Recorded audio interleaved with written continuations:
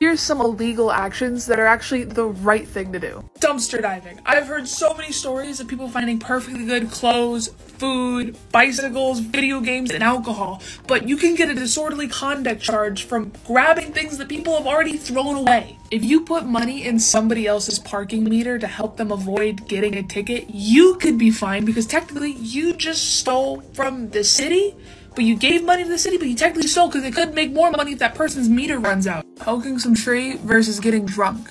Handing out water to people protesting. Or standing in line voting. And you know what? The fact that we have lines long enough where people even need water is criminal. In most places, if you kill somebody in self-defense, they'll still charge you with murder. Like, this is the better scenario. Flashing your headlights to warn other drivers that there's a cop nearby? Dressing up as a bat and fighting crime. This one is silly, but you know, it's on the list. It's the right thing to do, but you'll go to jail if you're caught. Apparently, stealing